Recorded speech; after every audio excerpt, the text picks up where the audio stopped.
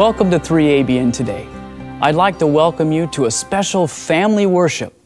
My name is Christian Berdahl, and with me is my family, my wife Kobe in the middle, Tyler in the black shirt, and Micah, my youngest, here in the gray shirt. Before we begin, we'd like to ask God to be with us, so will you join us for prayer? Let's pray. Gracious Heavenly Father, thank you so much for this time that we can come together as a family and the extended family of God with those who are watching. Lord, I pray that you would send your Holy Spirit to guide us and lead us and draw us closer to Jesus. I pray that you would teach us something that we never knew before. And I pray that you would encourage our hearts to be more like our dear Savior. For we pray this in His name. Amen. Amen. I have a very special story I want to read for you. It's entitled Heaven's Lamb.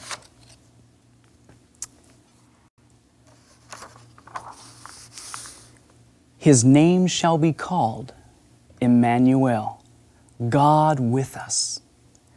The Savior's coming was foretold in Eden after our first parents had chosen to sin against God. When Adam and Eve heard the first promise, they looked for its speedy fulfillment. They joyfully welcomed their firstborn son, hoping that he might be the deliverer. But the fulfillment of the promise tarried. From the days of Enoch, the promise was repeated through patriarchs and prophets, keeping alive the hope of his appearing, and yet he came not. Century after century passed away. The voices of the prophets ceased. The hand of the oppressor was heavy upon Israel. From the days of eternity, the Lord Jesus Christ was one with the Father. He was the image of God, the image of His greatness and majesty, the outshining of His glory, and it was to manifest this glory that He came to our world. To this sin-darkened earth, He came to reveal the light of God's love, to be God with us. Therefore it was prophesied of Him, His name shall be called Emmanuel. O come, Emmanuel, and ransom captive Israel that mourns in lonely exile here, until the Son of God appear.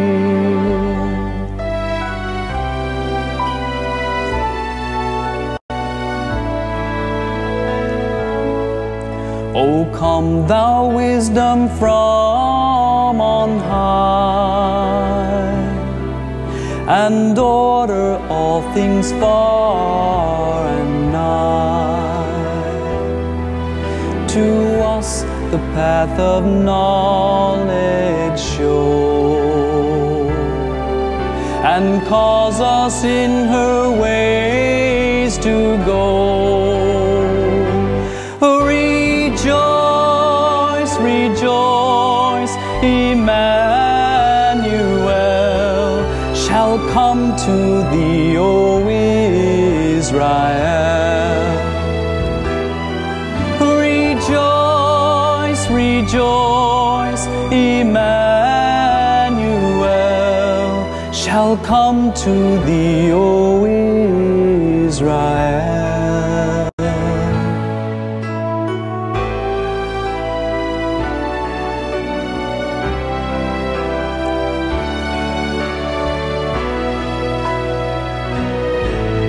O come, desire of nations, come. Bind all peoples in one heart and mind. Bid envy, strife, and quarrels to cease. Fill the whole world with heaven's peace. Rejoice, rejoice, Emmanuel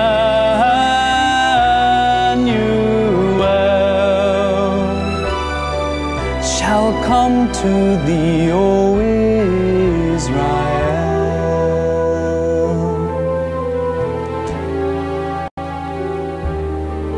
shall come to thee, O Israel.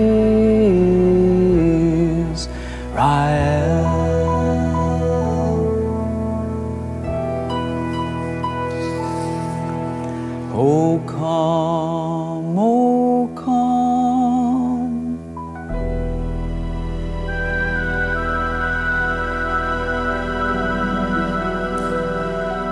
by coming to dwell with us, Jesus was to reveal both to men and angels God.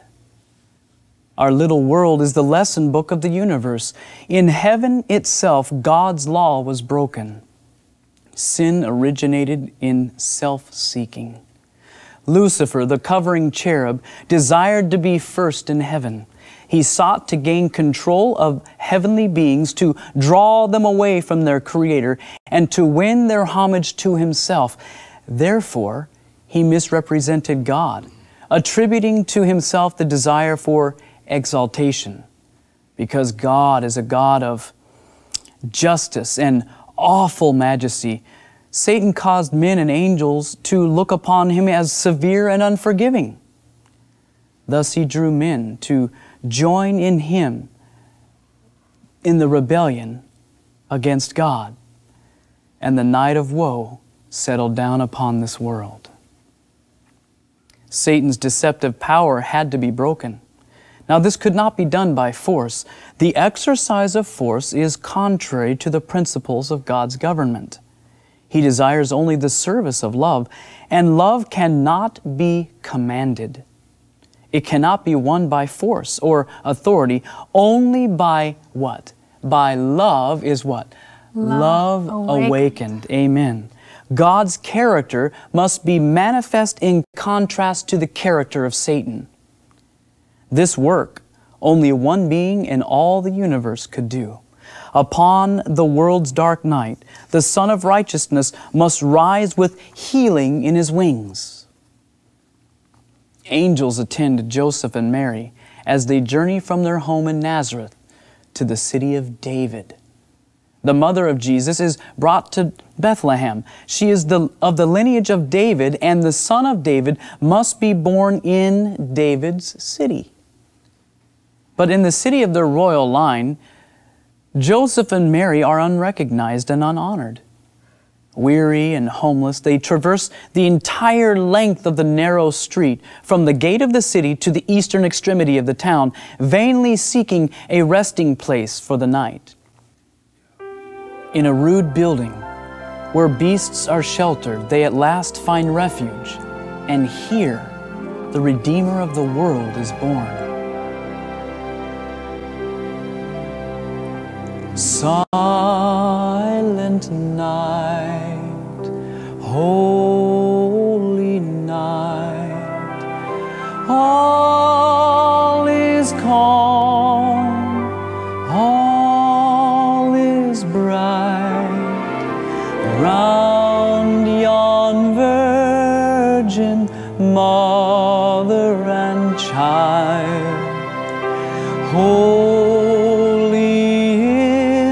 so tender and mild, sleep in heavenly peace, sleep in heavenly peace. Just think about that. Baby Jesus.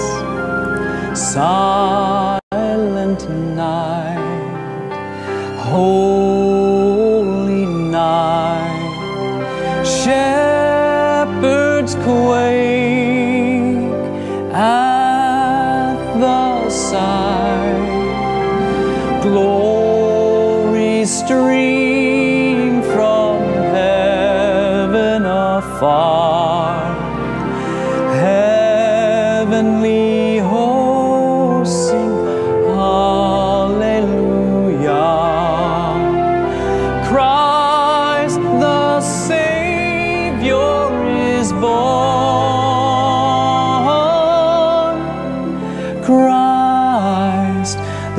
Savior is born.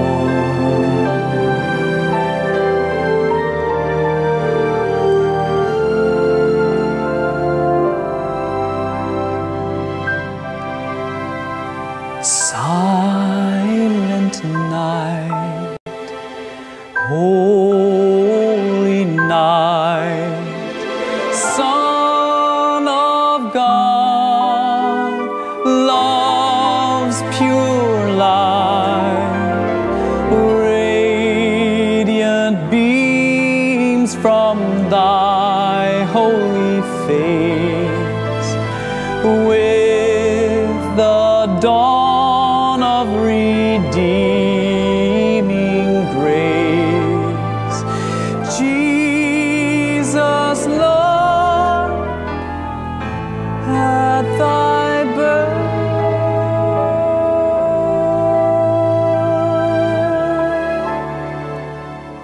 Jesus, Lord, at thy birth.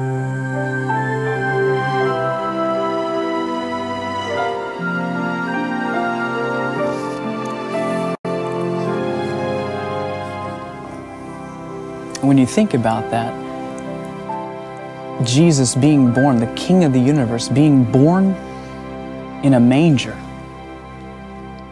I mean, what does that do to your thinking? I mean, I wouldn't think that Jesus should live, be born in a manger. I mean, he should be born in a palace. He's the King of the universe. Yeah. That's amazing. You think about then the angels singing hallelujah and looking to watch that. Their commander-in-chief that was in heaven with them now. My dad, I can't quite imagine what they were going through at that moment.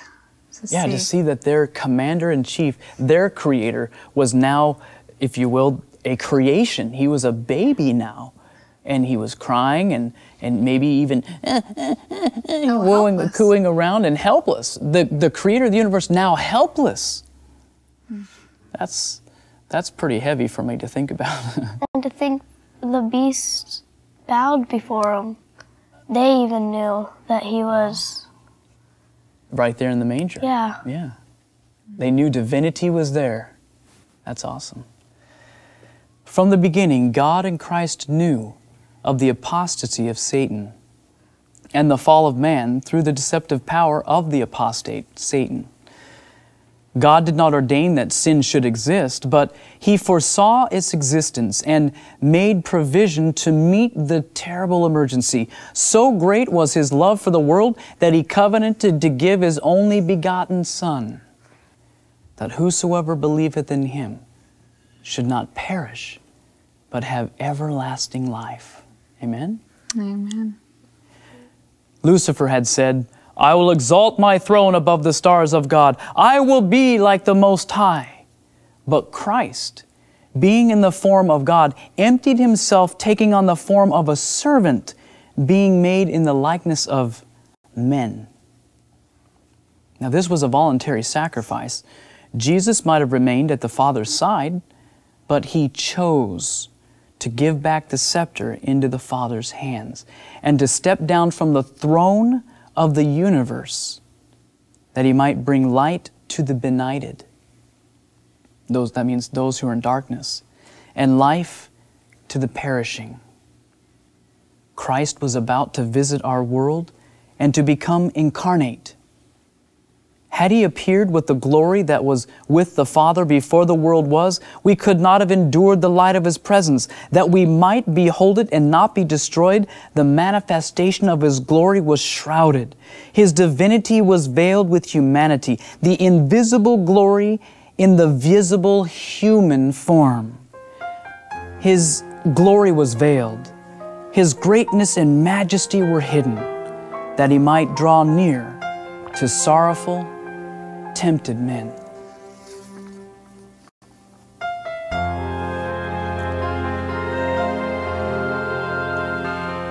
What child is this who laid to rest on Mary's lap is sleeping, whom angels greet with anthems sweet, while shepherds watch our keeping.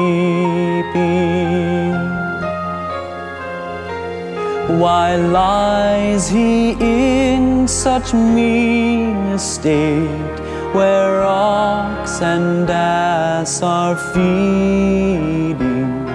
Good Christian, fear, for sinners here the silent word is pleading.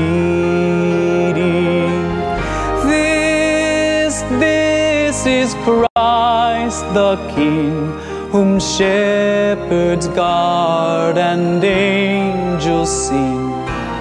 Haste, haste to bring him, Lord, the babe, the Son of Mary. So bring him incense, gold, and myrrh. Come, peasant king, to own him. The King of kings salvation brings. Let loving hearts enthrone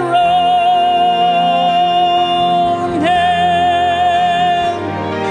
This is Christ the King, whom shepherds guard and angels sing. Haste, haste to bring him, Lord, the babe, the Son of Mary. Haste,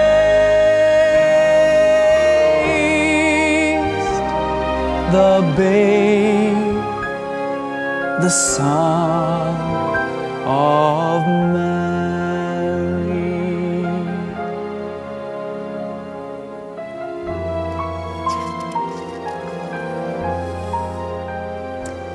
The angels had wondered at the glorious plan of redemption. I bet they did. The plan of redemption involves my commander becoming a baby? I would wonder at that too, huh? They watched to see how the people of God would receive His Son. To the land where the glory of God had been revealed and the light of prophecy had shone, the angels came. The tidings of His birth and the wonderful significance of His mission had been spread abroad. Yet Jerusalem was not preparing to welcome her Redeemer. Think about that. Here Jesus is laying in a manger.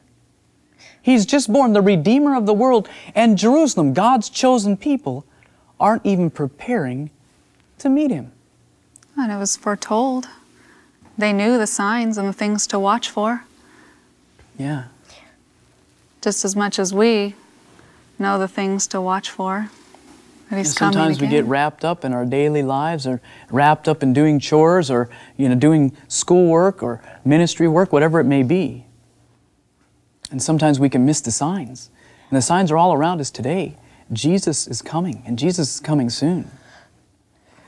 And just like in the days when Jesus was born, the signs were all there. But God's people were missing it. I hope that none of us, and I hope, dear friends, none of you missed the sign either. Yeah. Jesus is coming soon. Mm-hmm. And the shepherds were the ones that saw Him. Right, right. The angel came to the shepherds and not to the king. He came to people that were guarding sheep. Yeah, exactly. They had their eyes open, didn't they? Yeah. They were the ones that were looking. Amen.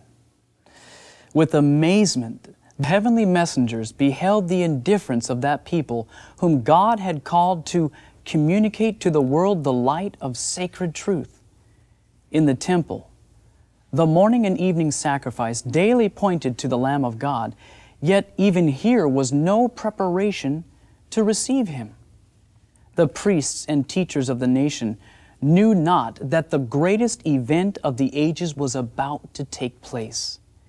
Men knew it not, but the tidings fill the heavens with rejoicing. With a deeper and more tender interest, the holy beings from the world of light are drawn to the earth. The whole world is brighter for Jesus' presence. Above the hills of Bethlehem are gathered an innumerable throng of angels. They wait the signal to declare the glad news to the world. Had the leaders in Israel been true to their trust, they might have shared the joy in heralding the birth of Jesus. But now, they're passed by. In the fields where the boy David had led his flock, Tyler, this is what you were talking about, shepherds were still keeping watch by night. Through the silent hours, they talked together of the promised Savior and prayed for the coming of the King to David's throne. And lo, the angel of the Lord came upon them, and the glory of the Lord shone round about them, and they were sore afraid. And the angel said unto them, Fear not, for behold, I bring you good tidings of great joy. For unto you is born this day in the city of David a Savior, which is Christ the Lord. At these words, visions of glory filled the mind of the listening shepherds. The deliverer has come to Israel. Power, exaltation, and triumph are associated with his coming. But the angel must prepare them to recognize their Savior in poverty and humiliation. This shall be a sign unto you, he says. You shall find the babe wrapped in swaddling clothes, lying in a manger. The shepherds said to one another, Let us now go even unto Bethlehem, and see this thing which has come to pass, which the Lord has made known to us.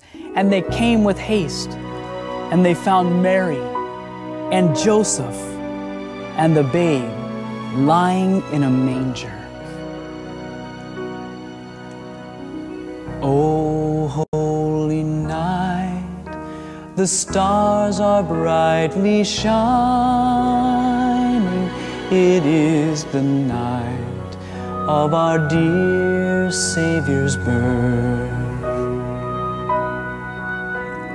Long lay the world in sin and error pining, till He appeared and the soul felt its worth.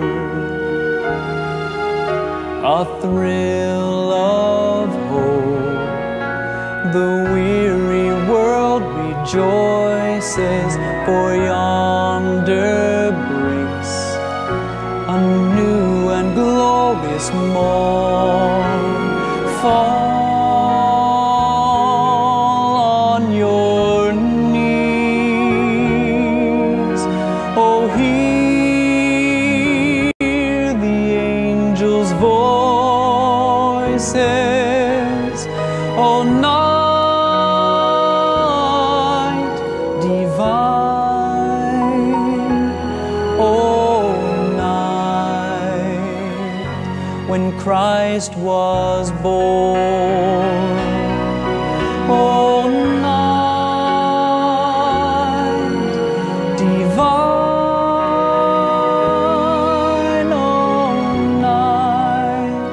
oh, night divine.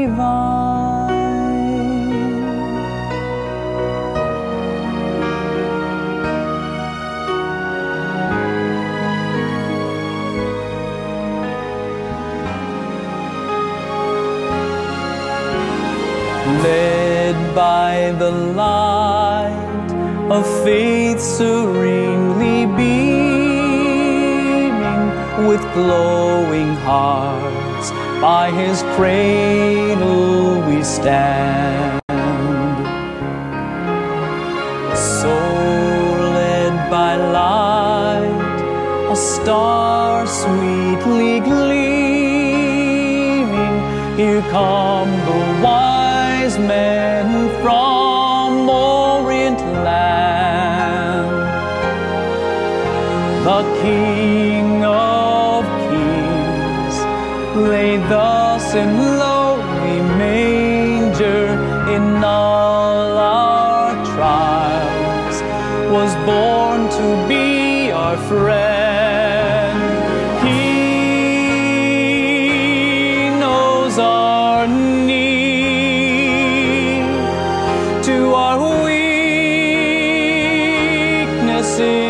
no stranger. Behold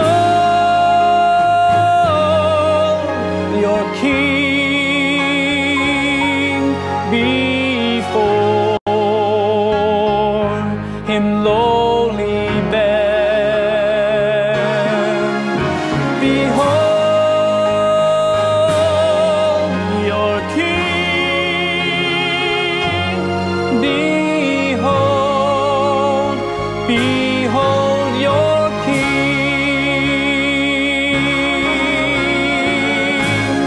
Oh, holy night.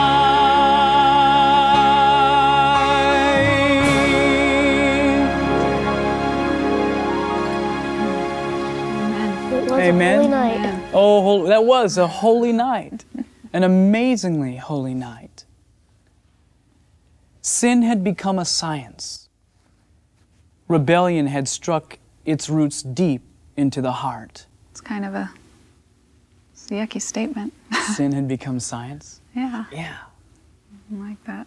What does that mean? Sin had become science. Oh no.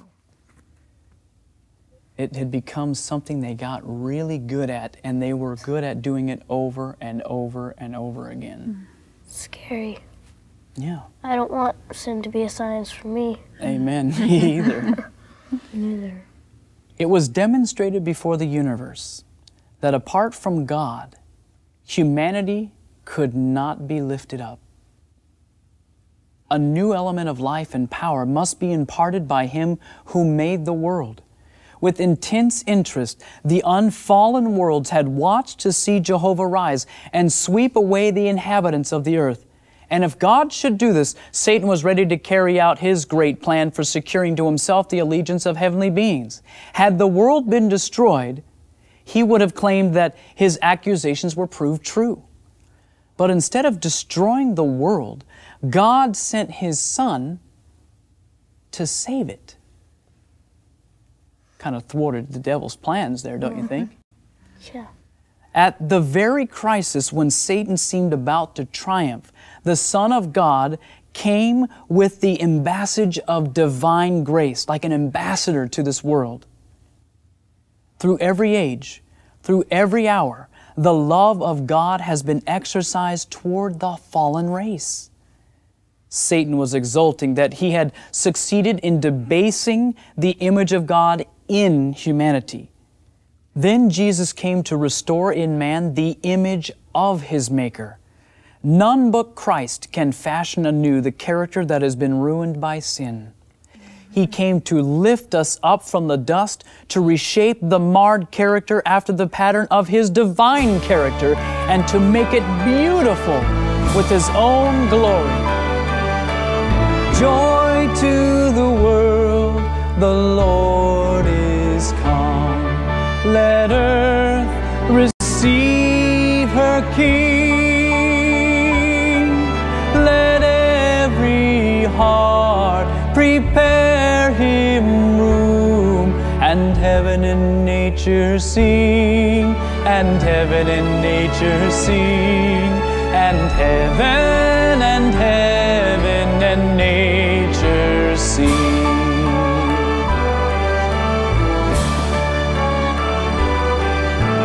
Joy to the earth, the Savior reigns. Let men their songs employ,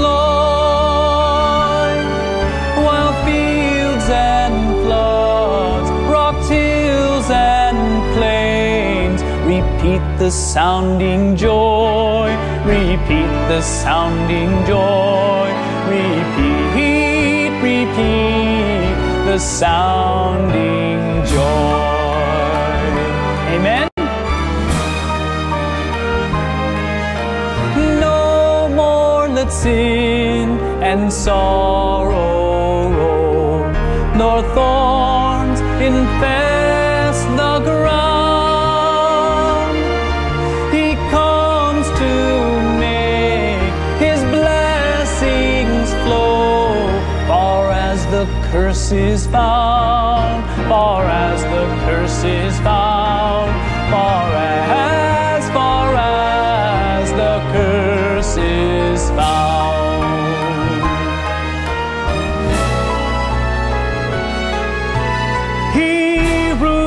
world with truth and grace, and makes the nations prove the glories of His righteousness, and wonders of His love, and wonders of His love, and wonders of His love. Joy to the world, joy to the world, joy to the world, the Lord is come.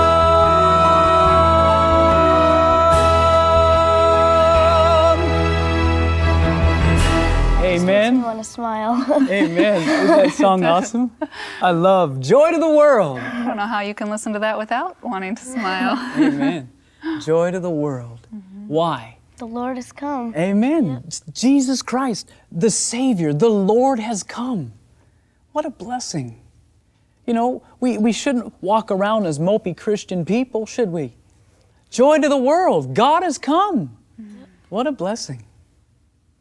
Now, when Jesus was born in Bethlehem of Judea, in the days of Herod the king, behold, there came wise men from the east.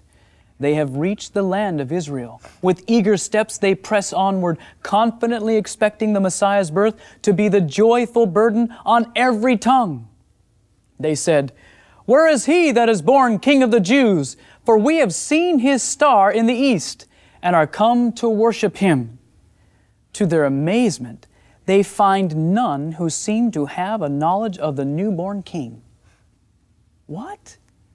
In the city of David, where Jesus was prophesied to be born, none seem to have the knowledge of the newborn King? Their questions call forth no expressions of joy, but rather of surprise and fear, not unmingled with contempt. The arrival of the Magi was quickly noised throughout Jerusalem. Their strange errand created an excitement among the people, which penetrated to the palace of King Herod. He was aroused at the intimation of a possible rival. Herod invited the Magi to a private interview. He inquired at what time had the star appeared, and professed to hail with joy the intimation of the birth of Christ. He bade his visitors search diligently for the young child, and when you have found him, bring me word again that I may come and worship him also. The report of the angel's visit to the shepherds had been brought to Jerusalem, and now the Magi's errand was added, but the rabbis had treated them as unworthy of their notice. Pride and envy closed the door against the light. Ever notice that? Sometimes you have an idea in your mind, or you think maybe something of someone or somebody else, and maybe you shouldn't be thinking down a prideful line, and you're thinking, well, maybe I'm better than them, or wow, I can ride my bike faster, or whatever it means.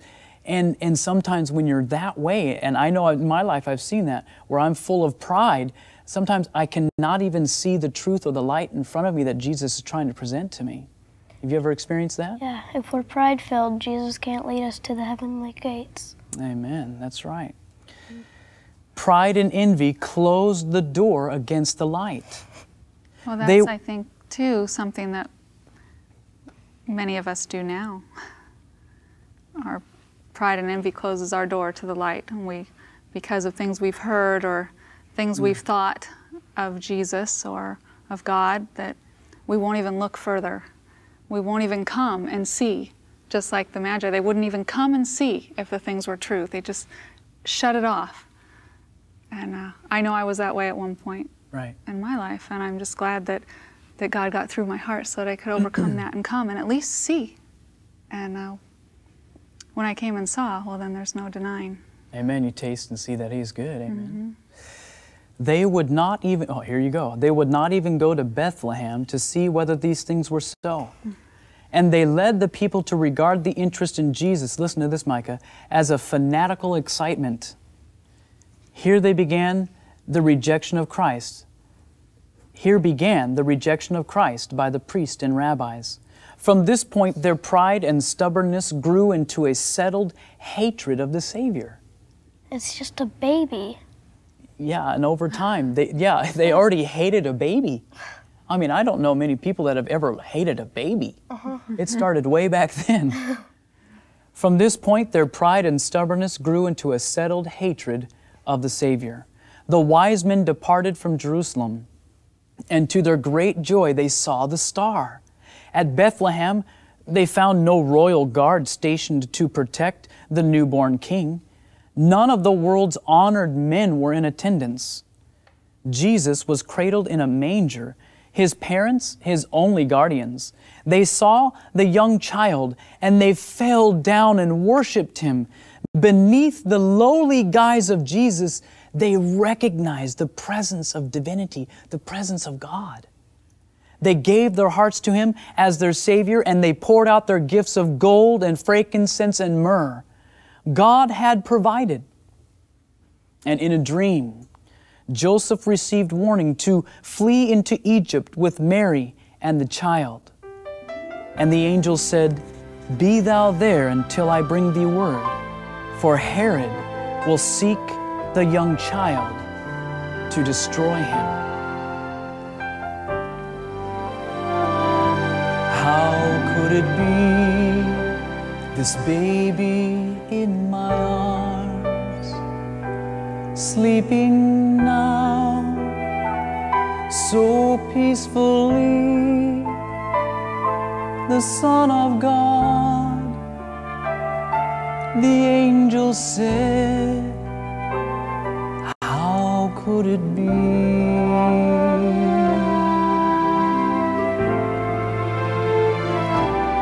Lord, I know He's not my own, not of my flesh, not of my bone. Still, Father, let this baby be the son of my love.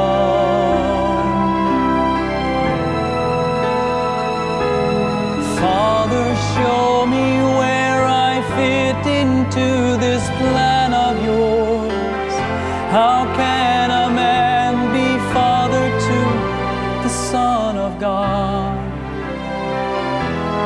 Lord, for all my life I've been a simple carpenter.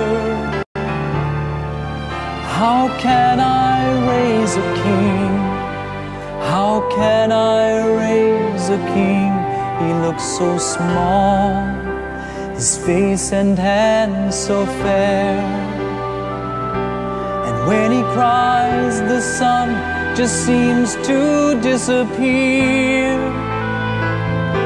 But when he laughs, it shines again.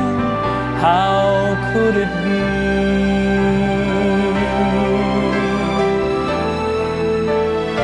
Father, show me where I fit into this plan of yours. How can a man be father to the Son of God? Lord, for all my life I've been a simple carpenter. How can I raise a king?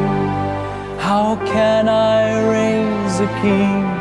How could it be, this baby in my arms, sleeping now so peacefully, the Son of God?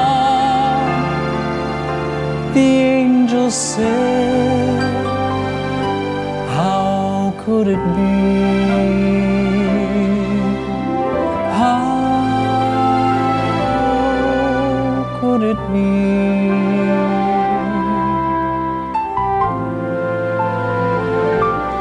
How could it be?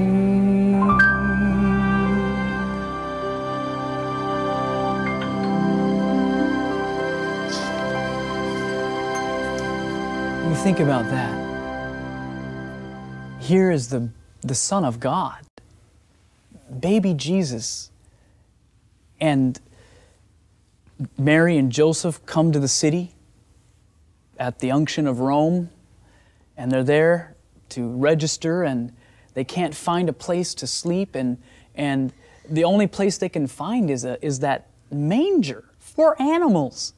And the Creator God, Jesus Christ Himself, is born in that manger. And then out of nowhere, the wise men come, and shepherds come, and wise men give them money and gifts. And Mary and Joseph had to be sitting there saying, this is amazing, what's going on? This is the Son of God. Oh, that's right. And then the Magi, the three wise men, take off. They leave and go back home. And God tells Joseph in a dream, you need to get out of here because Herod's going to try to kill this child, my son, your son. Think about that. A man saying, how am I supposed to raise Jesus?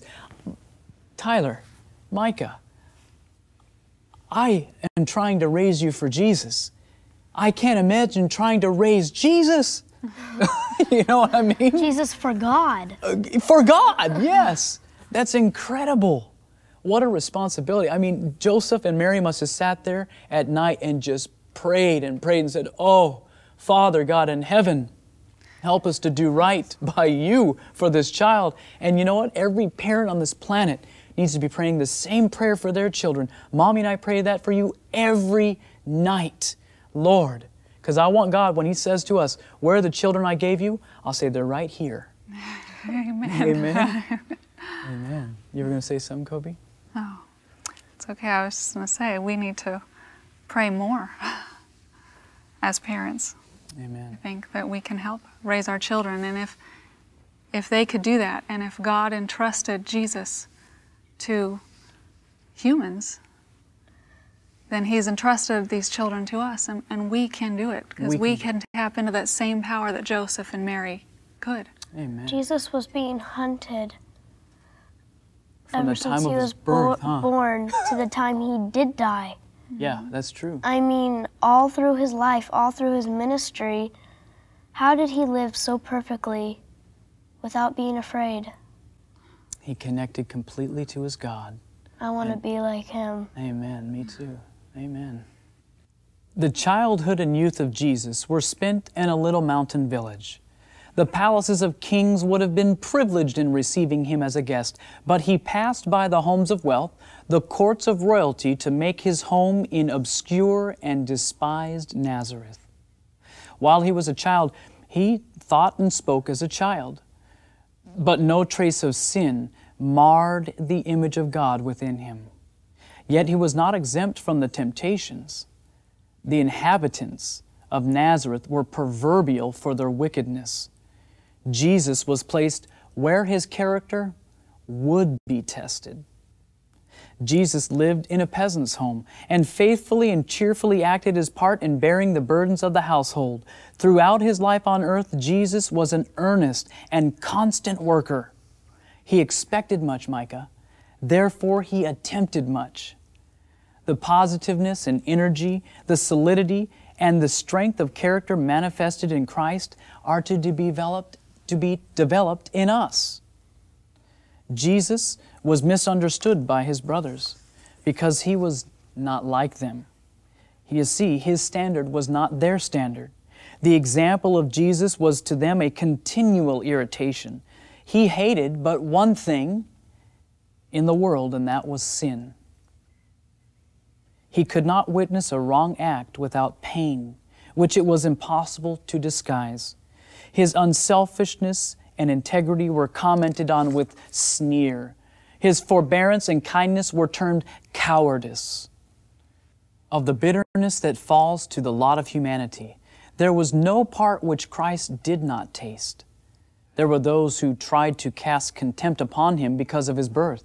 And even in His childhood, He had to meet their scornful looks and evil whisperings. If He had responded by an impatient word or look, if He had conceded to His brothers by even one wrong act, Tyler, He would have failed of being a perfect example. Thus, He would have failed of carrying out the plan for our redemption. This is why the tempter worked to make his life as trying as possible, that he might be led into sin. Time had passed, and Jesus had now given 3 years of public ministry to the world. His example of self-denial and disinterested benevolence, his life of purity, of suffering and devotion was known to all.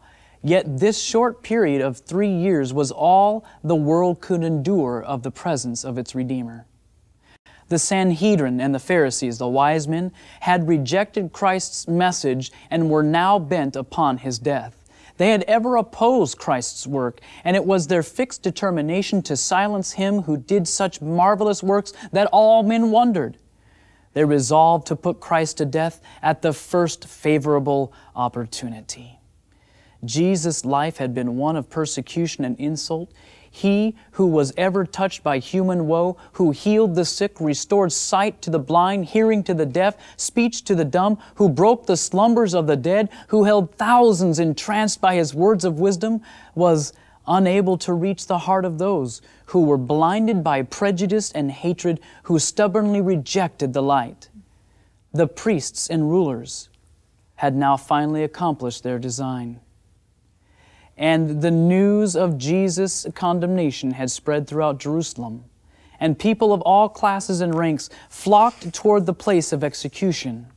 The Savior made no murmur of complaint.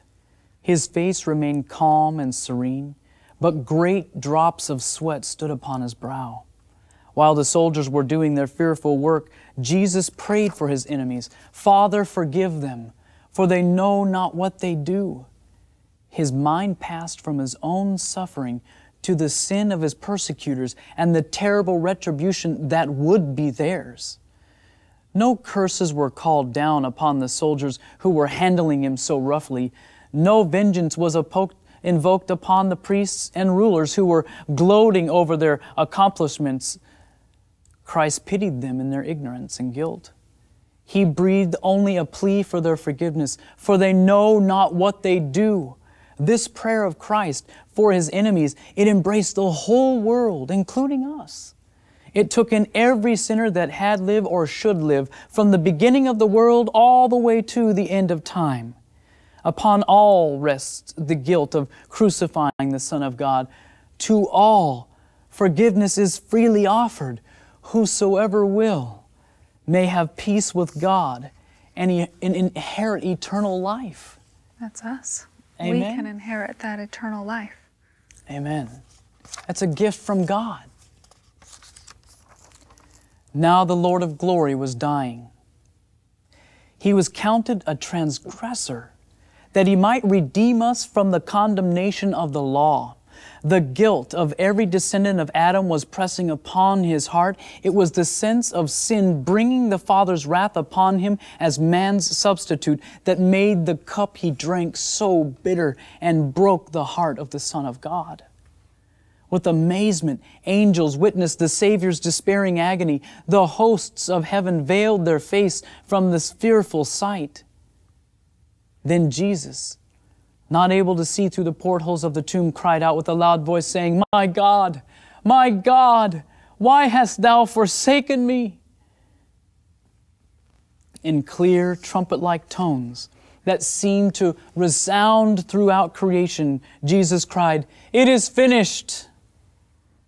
Father, into thy hands I commend my spirit." And he bowed his head upon his breast, and he died. When Jesus laid in the grave, Satan triumphed. He dared to hope that the Savior would not take up his life again. But when he saw Christ come forth in triumph, he knew that his kingdom would have an end and that he must finally die. Amen. Amen. To the believer, Christ is the resurrection and the life. In our Savior, the life that was lost through sin is restored. "I am come," he said, "that they might have life and have it more abundantly. Come unto me, all ye that labor and are heavy laden, and I will give you rest." All are weighted down with burdens that only Christ can remove. The heaviest burden that we bear is the burden of sin, Micah. And if we were left to bear this burden, it would crush us out. But the sinless one who has taken our place, the Lord hath laid upon him the iniquity of us all. Jesus knows by experience what are the weaknesses of humanity. He knows. What are our wants and wherein lies the strengths of our temptations. He is watching over you, trembling child of God. Are you tempted? He will deliver. Are you weak? He will strengthen. Are you ignorant? He will enlighten you. Are you wounded? He will heal. Come unto me is His invitation. Whatever your anxieties and trials, spread out your case before your Lord. Your spirit will be braced for endurance. The weaker and more helpless you know yourself to be, the stronger you will become in His strength. Soon, and very soon, the Son of Man shall come in His glory, and all the holy angels with Him to redeem His own, our family, our friends, those who believe in Jesus. Love has conquered all. The lost is found. Heaven rings with voices in lofty strains proclaiming, blessing and honor and glory and power be unto Him that sitteth upon the throne and unto the Lamb forever and ever. Behold, heaven's Lamb that takes away the sin of the world. What a gift! What can I give Him, poor as I am? If I were a shepherd, I would bring a lamb. If I were a wise man, I would do my part. Yet, what can I give Him? What can I give Him? What can I give Him? I can give Him my heart. Amen.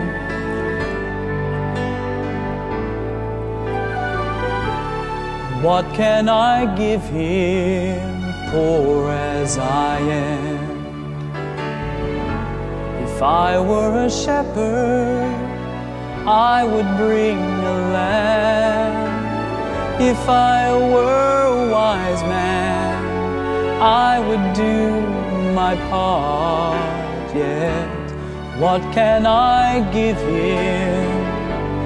What can I give Him? What can I give Him? I can give Him my heart. What can I give? What can I give? If I were a wise man, I would do my part. Yet, what can I give Him? What can I give Him? What can I give Him? I can give Him my heart. I can give Him my heart. What can we give Jesus? Our heart. Our heart, that's right. Is it too much for Jesus to ask for our hearts, Tyler and Micah? No. No. Jesus wants to take us and shape us and make us something beautiful. He wants to help us to be like Him, that sinless boy who never chose to do wrong. He wants us to be like that sinless adult, Kobe, that chose to never do wrong. And when we tap into God, Tyler, we can do it. Micah, we can do it. Amen. And as a family, we can come together. And I want to pray together right now and pray with our friends. I want to pray that Jesus will help us to be more like Him and to never forsake the great gift that God has given us. Will you join us in prayer as well? Let's pray. Gracious Heavenly Father, Lord, we ask that you would draw close to us and help us to be like Jesus. What a gift! And what can I give Him? I can give Him my heart, and I give Jesus my heart right now to take and shape and mold as He would see fit. For we pray this in Jesus' name and for His sake. Amen. Amen. God bless you, friends.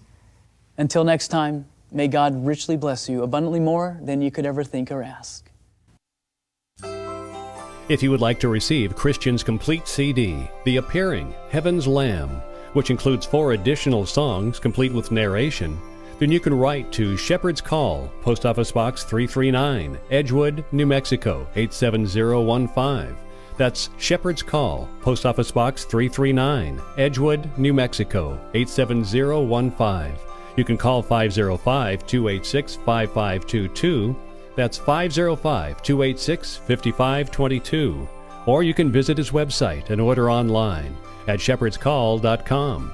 That's Shepherds Call, all one word, shepherdscall.com.